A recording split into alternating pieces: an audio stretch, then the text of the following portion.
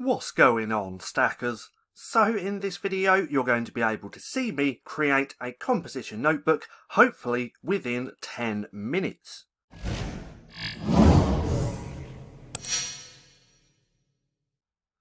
So, welcome back to StackinProfit.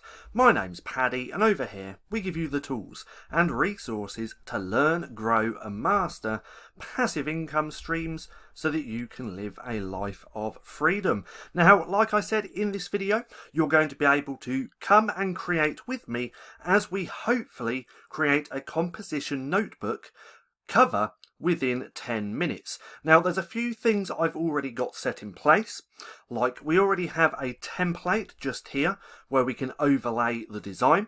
And now what do I mean by overlay the design? Well, first we're going to create a pattern. If we look down here, this is a pattern that I created in a previous video, but what we essentially do is create patterns like this from graphics and then overlay it on a template just here. Now, creating a template like this is actually pretty simple stuff. I don't want to make this video mega long, so what I'm going to do as well is link a couple of videos, or a video just there in the right hand corner, where you can go through and watch a more in-depth tutorial on how I create my templates like this. Again, in this video, what we're going to do is be creating the pattern. So we're going to create a pattern for the composition notebook and then lay it over the top in here so we have that cover. Now, first thing that I went ahead and done was go over to Creative Fabrica, and I found some graphics. What I typed in was sloth clip art. Now, is a sloth composition notebook going to be profitable? Who knows? This is just a niche that I pulled out of my head so you can watch me create the cover. Is it profitable? Is it not profitable? Who knows? You'll have to go and do some research. But what I did was scroll down, and then I found some graphics that I really liked. I really liked these birthday sloth clip art set. So that's what we're going to create the book around. I've already gone ahead and also downloaded the graphics just here. If you want to check out these graphics, I will link a video. No, I will not. I will link a link down in the description below so you can come through and take a look if you choose to.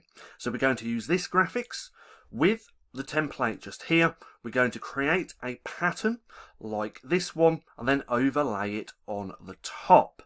And this could go horribly wrong or really, really well. You'll have to watch the whole video to see how it turns out. So right here I've got a blank canvas. The dimensions for this, I have the biggest that I can create. That's 5,000 pixels by 5,000. If we look on the file type, let's just make sure. Yep, 5,000 by 5,000. This is how big I like to make the designs. Now, from here, let's take a look at some of these graphics and see which ones that we want to use. They're all pretty good, but obviously we're not going to use every single one. We just want a few different ones. So let's scroll back up to here. I quite like this one. So let's take that. What we're going to do is just make this a little bit smaller, like so. Move that up into the corner. Then maybe let's take another sloth. Maybe 2 or 3 sloths, it depends. Let's take this one right here. I quite like that. Let's make that smaller as well. Move that to round about there. Let's take one more sloth, potentially this one. So let's take that. What we're going to do is just flip that around as well, and then we're going to make that a little bit smaller. So let's do that one more time, like so. And we'll keep that one there. Now let's use some other graphics. Let's see what else we have here. We have lots of presents, or gifts should I say. So let's scroll back up to the top. Let's go ahead and take one of these hats. Take this. We'll move that to round about there like so. Let's take this one as well. I quite like that one. All I'm essentially doing is just taking the graphics and putting them on the page, and I want to make them look good. I want to make the pattern look visually appealing. Now that comes over time with the more that you create. When you're first starting creating like patterns like this, It's going to take a while. It just takes a little bit of time and patience to get good at designing these types of patterns. Now let's take a few more. Let's see what we got. We got some candles. Could that work? It probably could. But let's see what else we got. Balloons. I quite like the balloons. So let's take this. Let's maybe flip that to like that. Maybe move that to round about here. And now I need to just add a few more graphics. So let's take some more, what we got here, more gifts. And then I think down here we got some really nice things like this. Let's use a couple of these.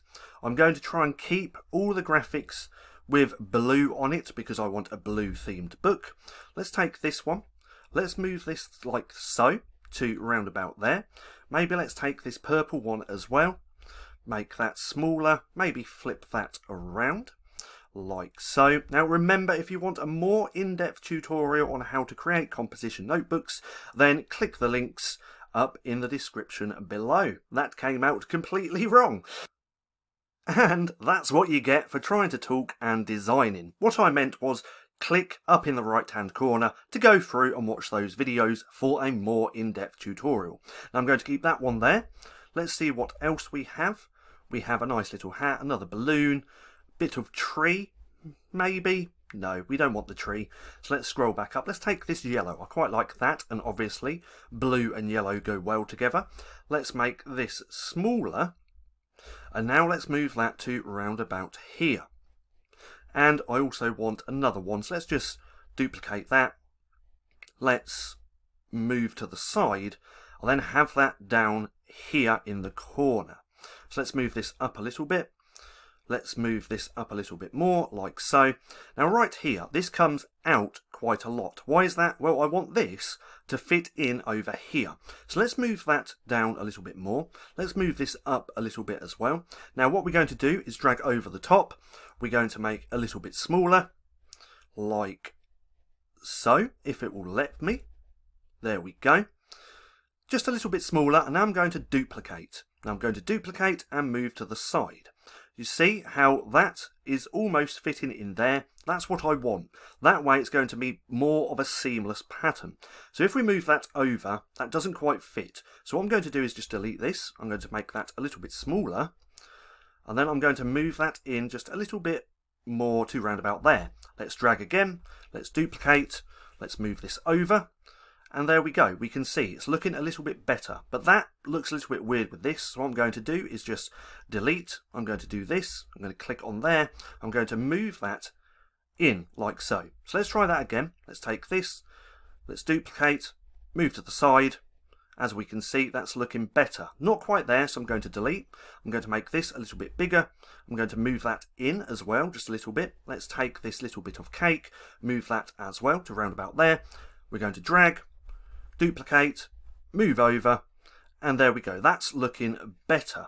But now, is that lined up? That would be lined up round about there.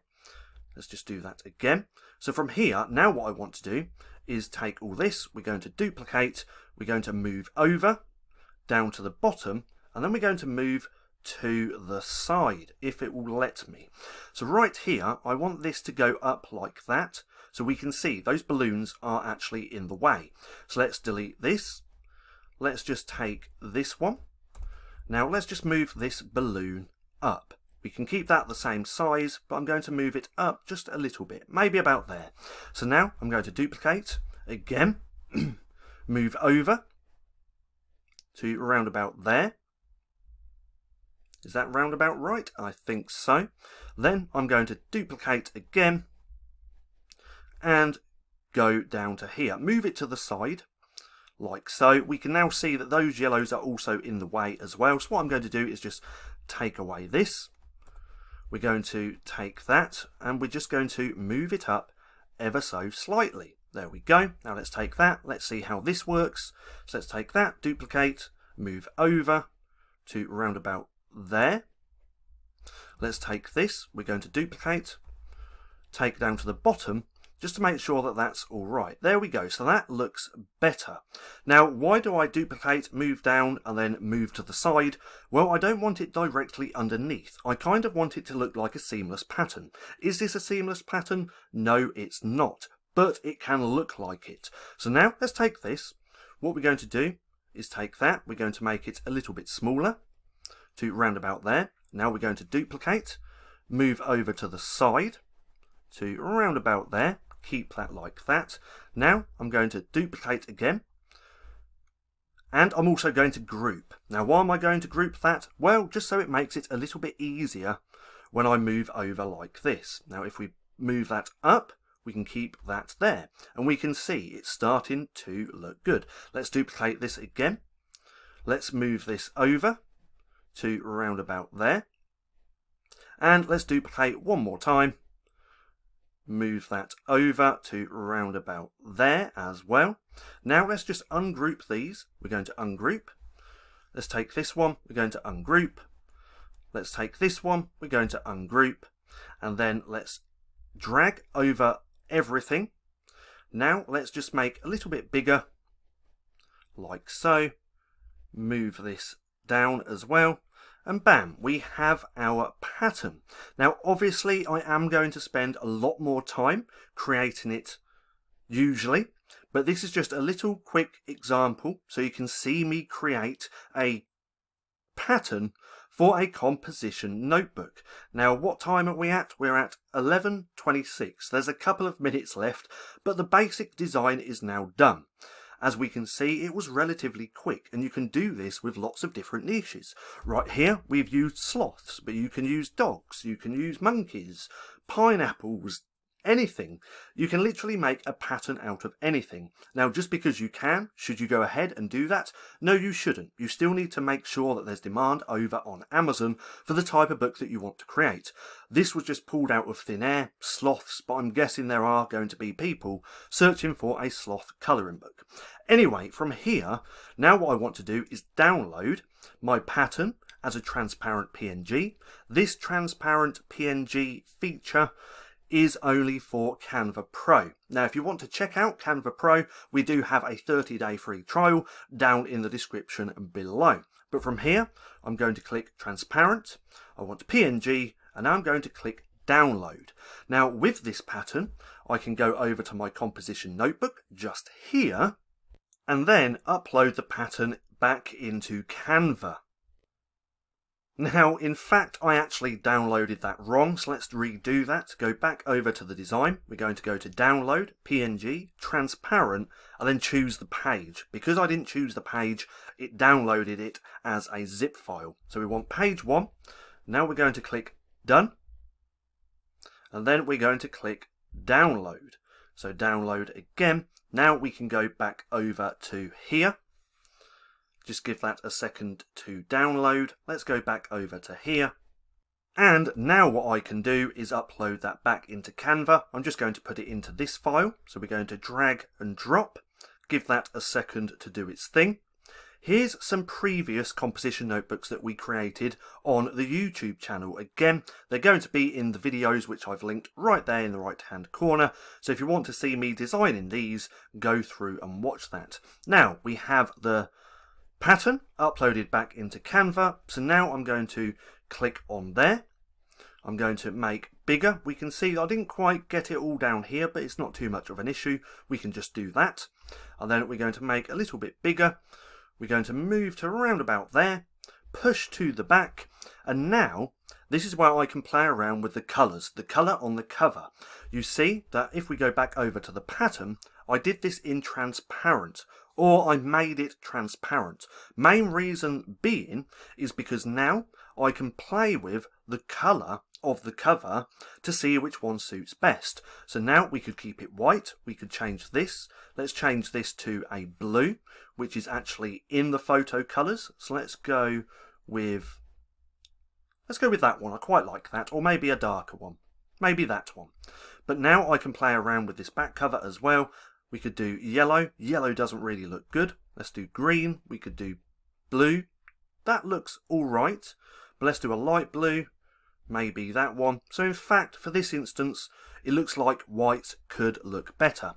So what I'm going to do is just duplicate this. I'm going to flip this around as well.